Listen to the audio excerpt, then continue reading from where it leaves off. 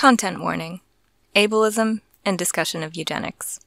Is there really no place for us in the world? No, there isn't. But we can make one. I can tell you that every time you raise issues of separate but equal, the outrage of disabled individuals across this country is going to continue. It is going to be ignited. I'm going to make it a burden to not have us there. I'm going to make it a living nightmare for you. There'll be 100 wheelchairs rolling in amazing formation. We're one of the largest minorities in this country. We want the right to live in the community, to be free, to not be killed, to not be mutilated, to not be tortured. There is no right or wrong body of a conscious revolutionary mind. Liberalism is the bane of my motherfucking existence. Hello! If you haven't been here before, welcome to my channel. This is the place where we say the quiet part out loud. Unlike this episode of Explained, which left a lot of things unsaid. I'll be doing quick overviews so you don't have to watch it. But I actually do recommend it if you want to learn about gene editing technologies.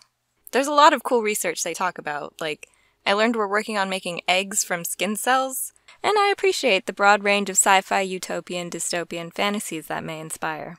Overall, I like the show, and this video is really more of an addition than a critique for the most part. I want to be clear from the beginning that I'm not anti-science by any stretch of the imagination. The critiques I have are not of gene editing research, which I think is really cool and generally good, but some of its potential applications and the way we talk about it, which are not. Liberalism is killing us. So let's jump into it. They interviewed a grand total of one disabled person, Rebecca Coakley. I don't suffer. I suffer from how society treats me. What she said is true and powerful. However, the show doesn't contextualize it very well. What she's expressing here is the social theory of disability, which is useful, but it has its limitations when divorced from labor relations. You can watch my first video and/or read Capitalism and Disability by Marta Russell for a more detailed explanation of this, but I'll do quick reviews so you don't have to. You should, though. One of the things the show neglected to say that's really important to understanding the pressures to use this technology to eradicate all disabilities is that disabled people have a lower labor value. That is, less time and energy we can dedicate to work due to the limitations of our bodies. We are less exploitable as workers, and capitalism will always be a death sentence for us.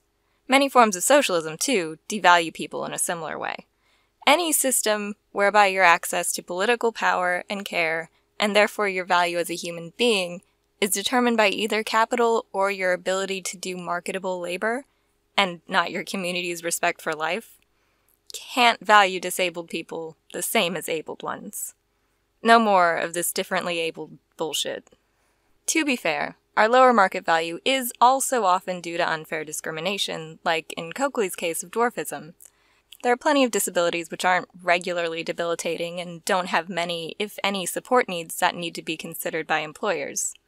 But employers might still treat you poorly due to personal bias or ignorance. In these cases, disability can be likened to race or gender or other marginalized identities where competence and ability to do labor are wrongfully assumed based on identity. The interpersonal, it's not me, it's you brand of discrimination, if you will, as opposed to the medical model, the way we're generally conditioned to see disability as an individual challenge to be cured or overcome. You know, it's not you, it's me. In the cases of disabilities which require relatively minor support, the prevailing liberal social theory of disability is fine. It's a sort of progress, it's better than nothing. However, it does still reinforce the idea of disability as an individual challenge, but the twist is the impetus is on ableists to be better, rather than on the disabled person to conform. This interpersonal focus takes away a lot of potential revolutionary power in disability movements. We've already seen how individual choices about prenatal testing can shift whole populations. There are now only 918 girls for every 1,000 boys in the country. I don't think individual choice means what you want it to mean.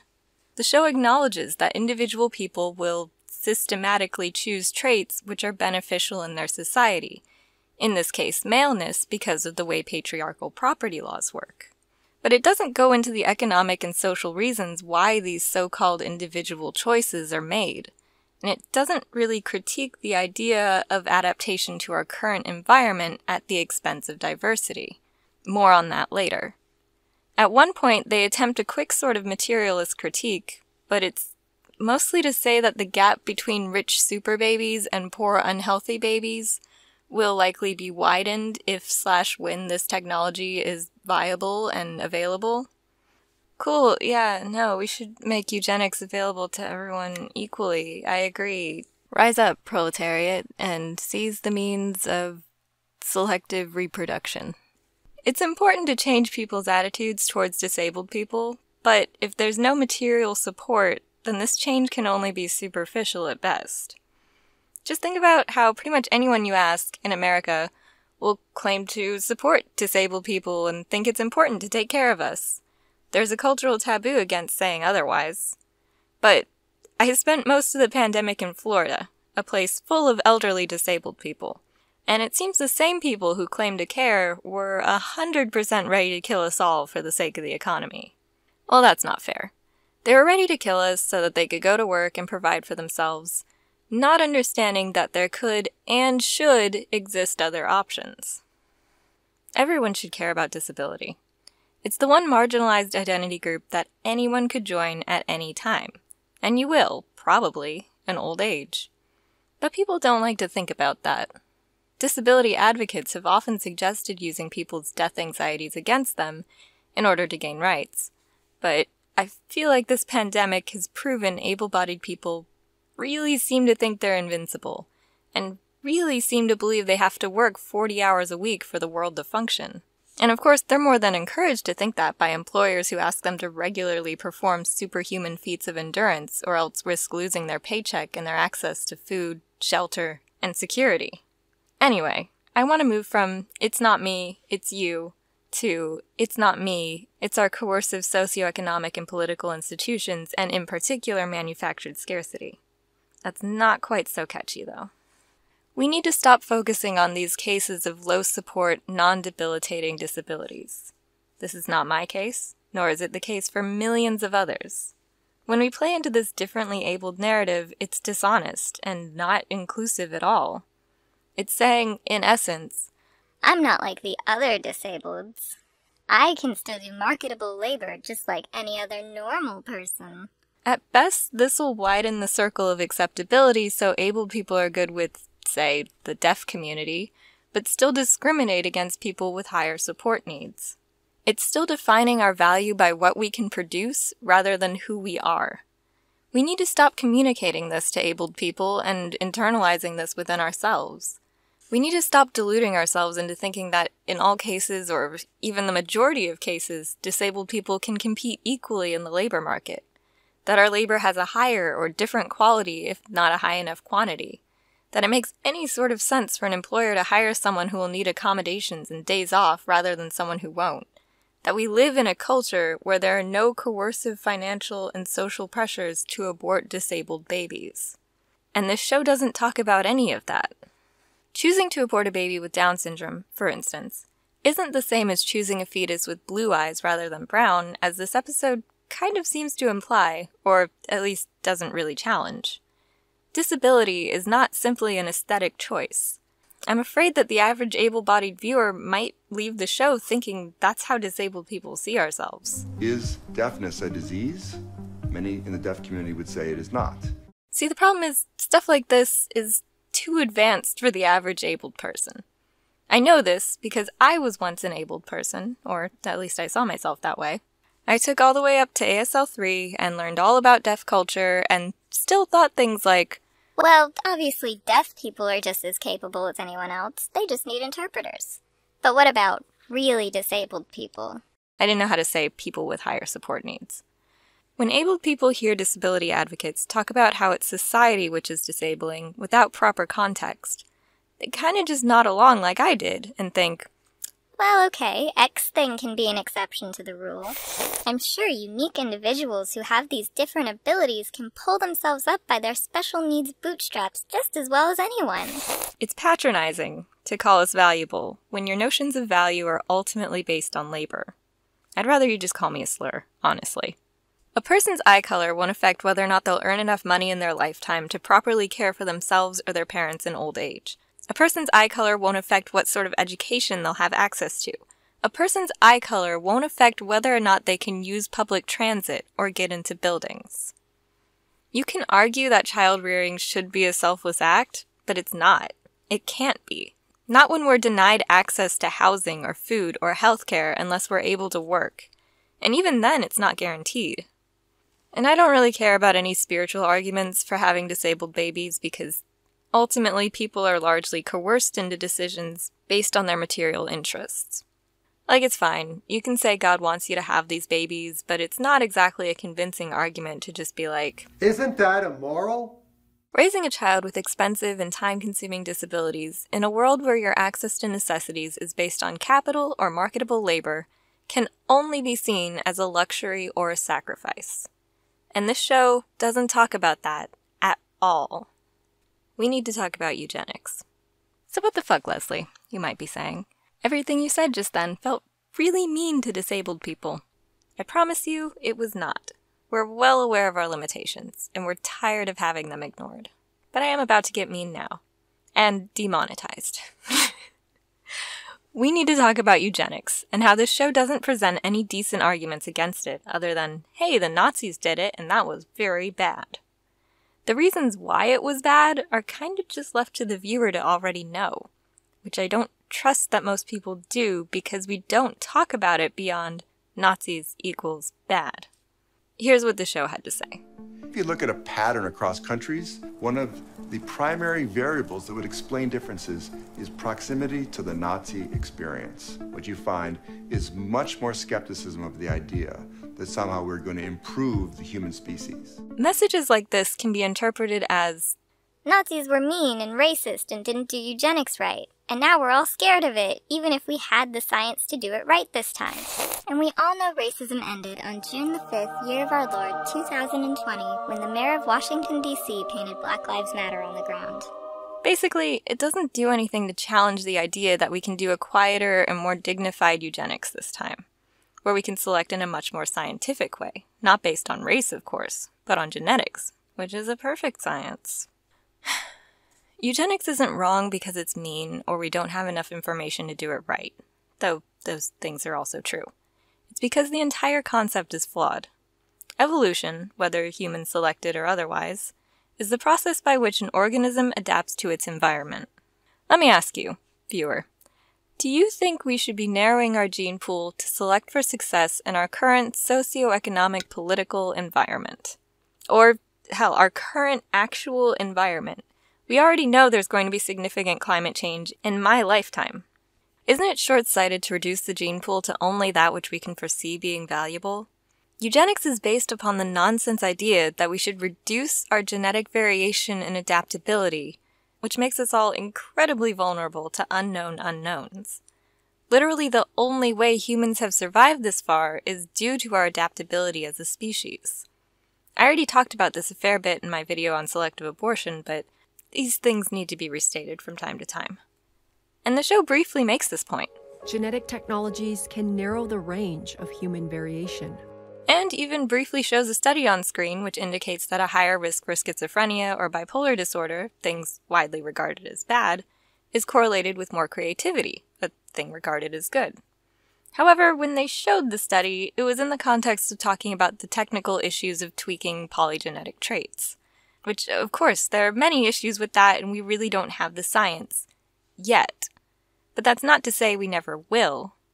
Very basically, there are many traits generally seen as bad, which are actually good to keep in our genetic makeup in varying amounts. Like how we all need trace amounts of zinc in our diets, though this is dangerous in high quantities. The show doesn't even go on to discuss the issues with altering epigenetic factors, like hormone exposure in utero, and other things which affect the expression of your genes, though are not part of your genetic makeup. But, of course, that's understandable, they only had 20 minutes. I'm not mad about it, They covered a lot of science with the time they had. I'm trying not to be too harsh on little details like that, which aren't so important, and instead focus on what they didn't say and the issues I saw with their framing. Why are we so obsessed with IQ? But one small detail, which I'm going to focus on for what will feel like way too long, is when Hank Greeley, author of upcoming book CRISPR People, says, But I do think we'll be able to say 60% chance of being in the top half, 13% chance of being in the top 10%. He's referring specifically to the SAT, but could be referring to IQ tests in general, since both of these are how we measure academic success. It's set in a section where they're discussing polygenetic traits like intelligence, so I think it's safe to assume that's the broad concept he's referring to. I trust most of you have seen Sean's video on the bell curve, or you're at least aware of it, so I don't think I need to go into too much detail on how exactly the measurement of IQ is kind of not great in general and based on race science, but I would like to contextualize the whole concept of intelligence a little bit further. The way I see it, the statement, people with high IQ are more intelligent, is true in the same way that the statement, capitalism lifts people out of poverty, is true. These tests create the concept of intelligence in the same way capitalism creates the concept of poverty. That might be a bit confusing, so let me just break that down. Imagine you're part of a semi-nomadic culture. No one in your community is unhoused, the concept of beggar doesn't even exist, everyone has access to food and water.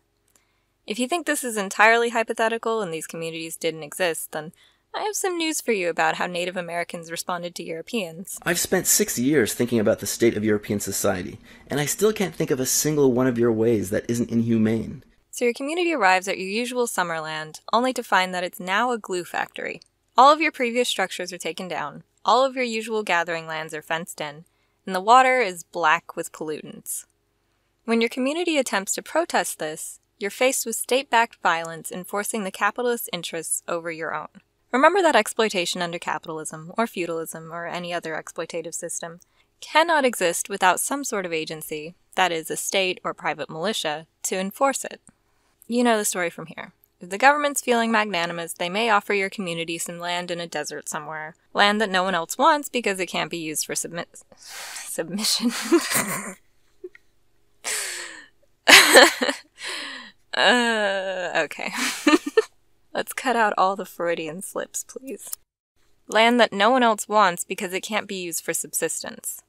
According to our current definitions and measures of poverty, you were impoverished exactly the same amount and in exactly the same way both before and after the glue factory was erected.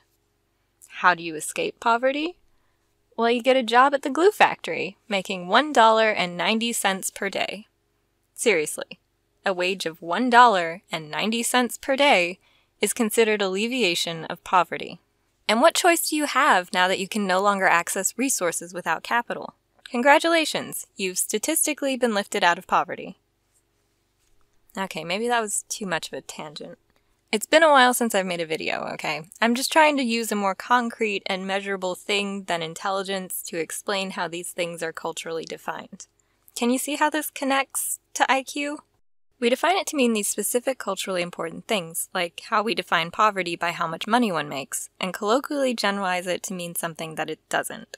When you hear, "this nation has been lifted out of poverty," your first reaction might be to think of those kids in the Save the Children ads and think, "Oh, that's very good. Poverty's bad.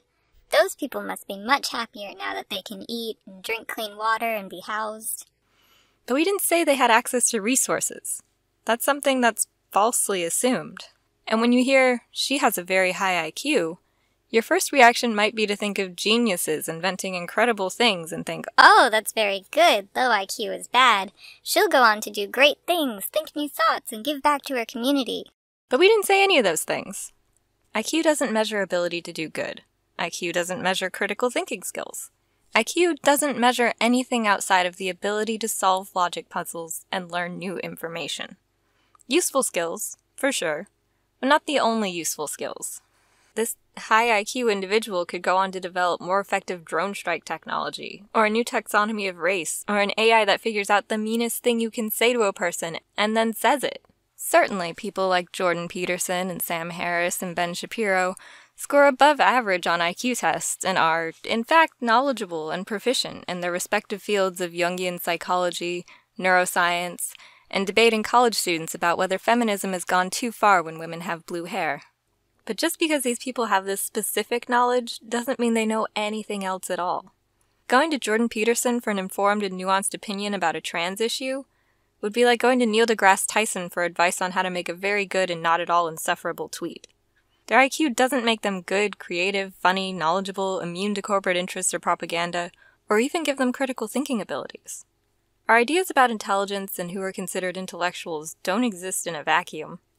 Here's a pretty okay video by Wisecrack about the ideas industry, in which they also make fun of Neil deGrasse Tyson's tweets. Low-hanging fruit, I know. IQ is, of course, predictive of success in our current academic institutions, and can be useful for educators to identify students with learning disabilities and get them accommodations.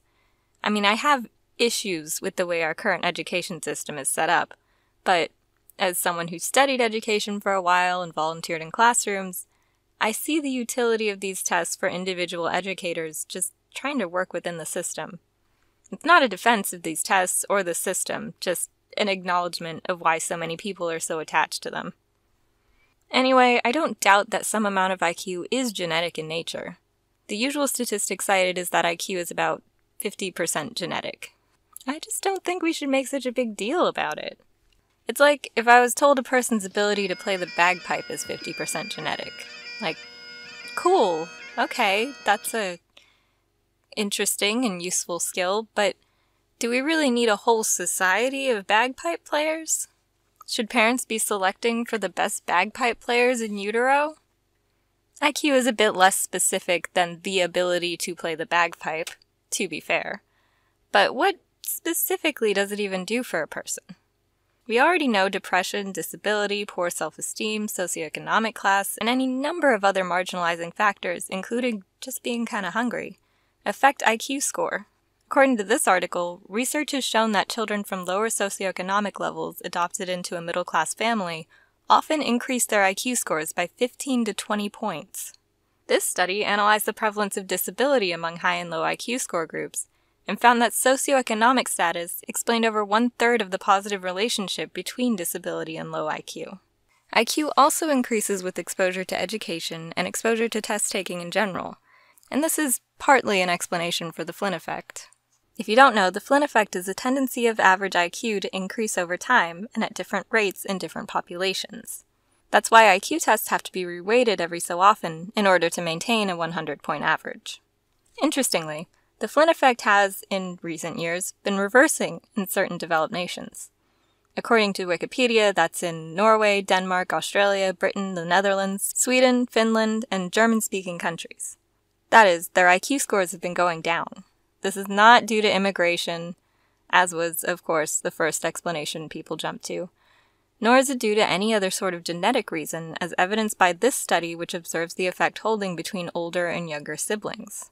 I don't know enough about any of these places to put forth any sort of alternative hypothesis, and I didn't really have the screen time to do research, since it's not really so important to what I'm talking about. I just thought it was interesting, and here you go. I included it. You're welcome.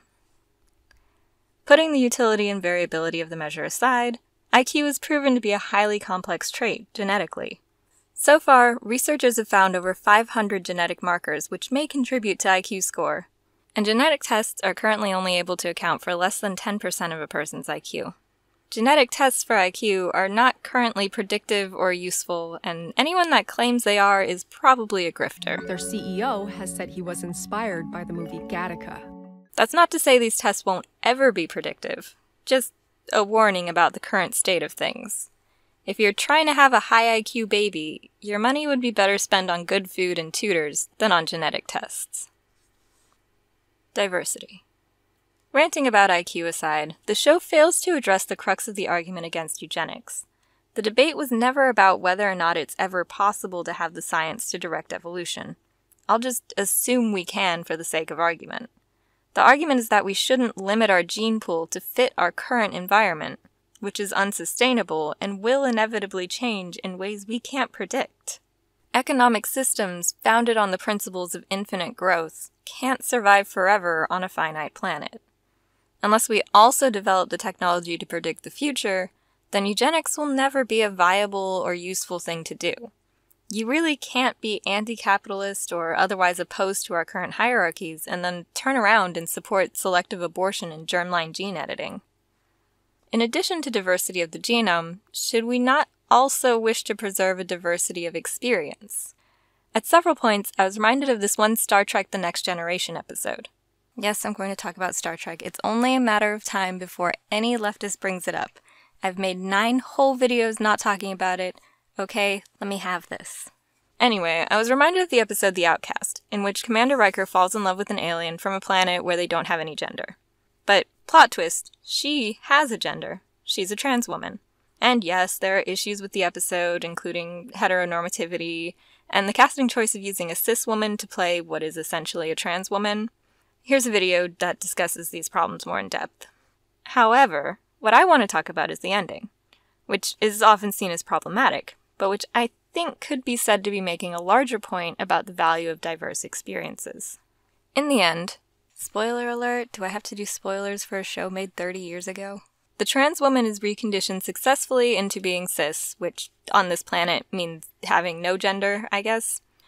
I think you can understand how this is seen as problematic. It's dangerous to imply that gender identity is simply something that can be reprogrammed. But, that aside, I'd argue that it's clearly showing the erasure of her experience is negative. I do not need to be helped. I do not need to be cured. We have been taught disability is primitive. We shouldn't want to erase the diverse and beautiful experience of gender, just as we shouldn't want to erase the diverse and beautiful experience of disability. Disabled people have built loving, supportive, strong, and unique communities and identities, and even languages and communication styles. Disabled people are constantly figuring out innovative solutions to challenges abled people have never considered. We have different ways of speaking, moving, fucking, eating, loving, and being. Should we want to erase these experiences?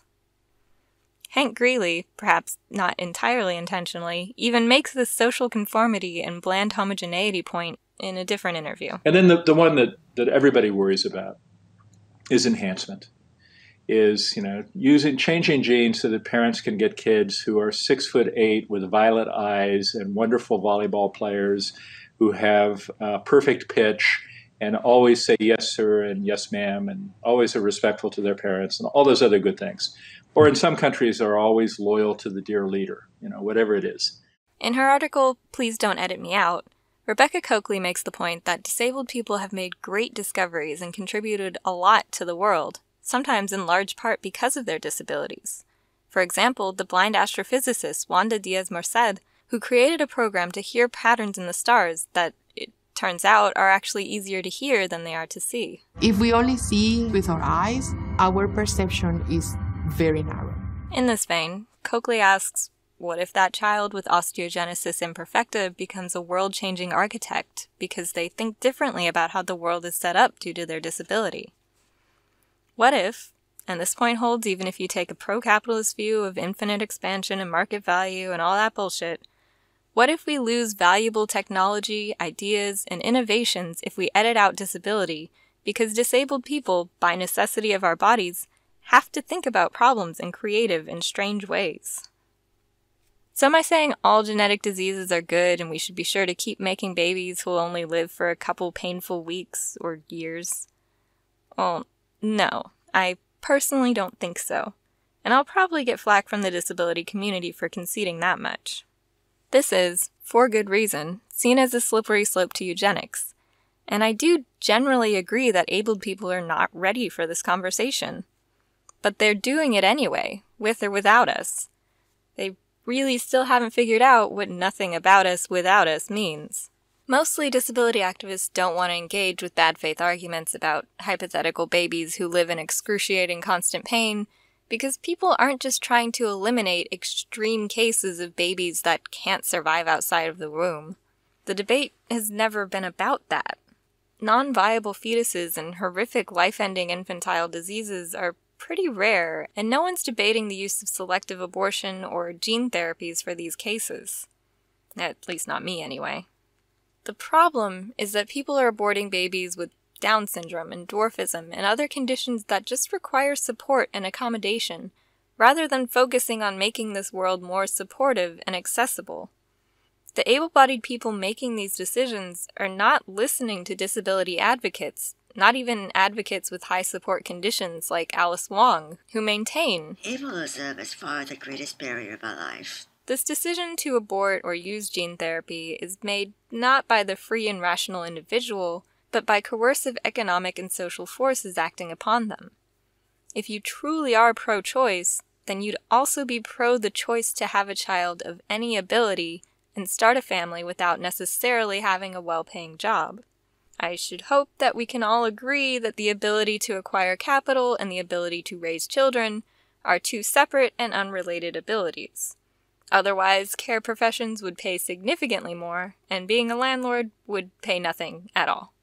So why is it that pro-choice necessarily seems to mean anti-starting a family if you can't afford it? Well, the history of pro-choice feminism is wrapped up in a substantial little bundle of eugenics, especially the old-fashioned but not yet out-of-style race-based flavor. Nearly 150 female inmates underwent tubal litigations in California prisons between 2004 and 2013. This practice has supposedly been outlawed, but as recently as 2017, prisoners could reduce their sentences by submitting to so-called voluntary sterilization in Tennessee. I wonder what our prison population looks like. Oh, that's right. I'm 100% opposed to needless suffering. That's why I want to improve disabled people's lives right now and build a world where we celebrate the diversity of the human experience and empower people to make decisions free from financial constraints. I'm really pretty excited about the possibilities of somatic gene therapies for conditions like cancer or diabetes. I want healthcare to be improved. I want support and pain management and pain alleviation when possible. But we have to recognize what suffering comes from the body and what suffering comes from the world. And we're currently really bad at that. That's why so many disability activists are so opposed to a lot of this research. Just recently, my friend asked me, if there was a cure for non-24, would you take it? And I said, yes, of course I would. I'd like to be able to work a regular job and have some chance of not being in poverty and feel like I can be part of a community. But look at my reasons. Do you see intrinsic pain? Do you see suffering? What I really want is a world where my choice whether or not to take this cure isn't coerced by my material conditions.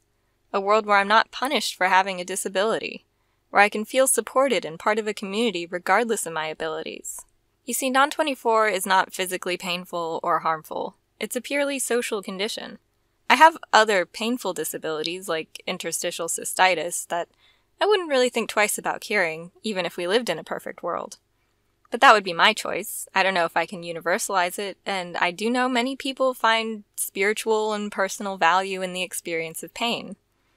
My main point is I want to live in a world where people can make free decisions about their healthcare and lifestyles. The choice here isn't cure your disability or not. The choice is cure your disability or remain in poverty. And again, disability activists hesitate to even have this conversation about what things you'd hypothetically cure by magic, because the much more important fact is that we're here and we're valuable human beings who deserve care and respect. Throughout history, disabled people have been cared for, and even, in some cases, regarded as holy. We see this in Paleolithic grave sites for skeletons with spinal deformities surrounded by more grave goods than anyone else buried nearby. We see early evidence of surgery. We see, even during famine, disabled people who were cared for and loved. This article states that in the mid-upper Paleolithic, individuals with marked developmental or degenerative abnormalities are relatively common in the burial record, accounting for a third of the sufficiently well-preserved individuals. We've lived in worlds where disabled people were cared for and respected. We've lived in worlds where disabled people didn't have to fight for a place, but were accommodated and even celebrated without question. But we have to fight now, especially as more and more people are exposed to mass disabling events due to poisoned water, microplastics in our food, pollutants in our air, and global pandemics like COVID being spread and mutating rapidly in a world that can never simply pause and hold space for healing. Disability is not profitable. Healing the earth and our bodies is not profitable. But being profitable doesn't mean these things are not valuable. What can we do? This explained episode does nothing to challenge these ableist norms and ideals that have led to so many preventable deaths from COVID, and may one day lead to people like me never even existing. But I know that's asking too much of a 20-minute pop-sci show. Like I said earlier, I like the show, I thought it was cool and informative, but it just needs a little more. When critiques of selective abortion and other so-called soft eugenics come down to Isn't that immoral? With no larger discussion of the social pressures people have to abort, it's gonna fall flat every single time. To quote Candia Ronk again, "The whole punitive apparatus of trying to force people to behave properly would be useless if France did not also maintain contrary institutions that incentivize people to behave badly." If we didn't have these systems in place incentivizing eugenics, then we wouldn't have to tell people to stop doing eugenics nearly so often. Also, these clips are from a critique of The Dawn of Everything by the channel What is Politics, which I'd recommend to anyone interested in anthropology or political theory. Before you start feeling too depressed and overwhelmed, let me just point you to some disability justice resources. You can offer your support and learn more about various activism movements. Links are in the description, and I've also included a link to a Google Doc with a complete list of all the videos and articles I've mentioned here. Sin's Invalid is an invaluable resource for those of you who are just learning about disability justice. It's sexy, it's fun, it's expressive, it's inventive. They focus on intersectional liberation and joy in the face of systemic oppression. It's both a performance project and a resource guide. There is no right or wrong body of a conscious, revolutionary mind. ADAPT is a 40-year-old nationwide disability justice group with local chapters in, I think, 11 states, and plenty of resources and organizing guides for you to start your own. DOJ thought they were going to play chicken. We had a whole shitload of people ready to get arrested again and go all the way. They also accept donations. I've plugged the Black Disability Collective in a previous video, and I'll do it again here. Go support them. If you're not already part of a union, might I recommend the IWW? They waive fees for those of us who can't afford it, and if you ever have an ADA case, they'll do everything they can to help you defend it. There also exist patient unions and nonprofit advocacy programs for those of us who have to deal with the healthcare system frequently and feel disempowered. A good place to start might be researching what groups already exist in your area, or looking into the International Alliance of Patient Organizations. Try to support local advocacy groups whenever possible. Speaking of support, oh god, what a segue. I have a Patreon, and also a Ko-fi for one-time donations. I'm now receiving SSDI, and I'm okay. I still have to live with my family, which is not ideal, but basically I'm saying it's not an emergency to donate to me. I'm fed, I'm housed, I'm clothed, and so are my cats. Thank you to my wonderful patrons who for some reason continue to support me even when I go over 6 months without making a new video. Thank you for your patience and confidence in me. I've decided to hire editors until I can figure out better management for my migraines and light sensitivity, so hopefully that means you can expect more videos in the new year. Thank you so much to Willow and their wife for editing this for me for free. I'm trying to get better at asking for help and communicating in general, and you have no idea how much this helps. Go check out their channel, Questing Refuge, whenever you have a chance. They're as talented as they are kind. Also, sorry to anyone who's been trying to talk to me in the last 6 months and has gotten short responses. I've had pretty limited screen time and pretty limited time in general. An extra special thank you to Aaron, Anna Estevalos, Eleazar Daniel Ariano Flores, Grubchild, Joseph Dawes Jr., Kate Epithet, Questing Refuge, Sidekick, Turner Bird, and Oozworm. And thank you to all my other Patreon supporters as well. There's no shame in being less extraordinary.